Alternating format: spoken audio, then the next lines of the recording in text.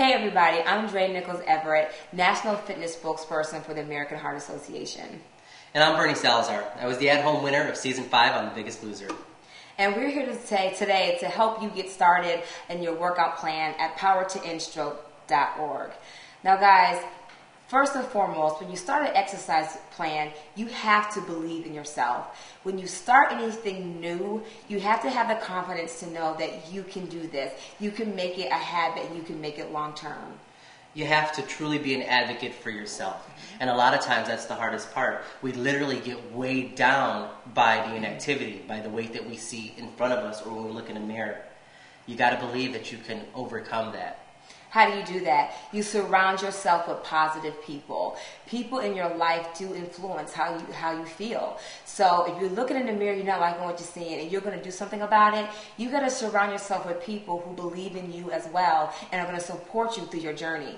Exactly. I mean, that's one of the most important things, and it's one of the things that I had to learn, and that's why I think it's so important to share, is that you have to really communicate with your loved ones that you need them to now be that positive force for you. Absolutely. You know, and a lot of times you have to go and seek out friends that you know are also going to just be into what it is that you're into now because you're now a new person. So definitely surround yourself with positive people and positive things. Exactly. And something that you need to know is your triggers. What is it that makes you overeat or makes you eat the wrong foods? So Bernie, you've lost a lot of weight from The Biggest Loser. Can you share with us a little bit about some of your triggers and how you prevent yourself from eating those foods or doing things that you shouldn't do?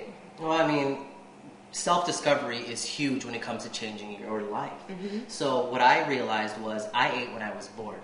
I ate when I was happy. I ate when I was sad. I ate when I was sleeping. He was an eater. I was an eater. I was an overeater. Right. You know, and what I had to do was really kind of just pull in the reins and say, you know what, why are you going towards food? Are you truly hungry? Right. Or are you just doing this because you are bored? Right. Because you're sad?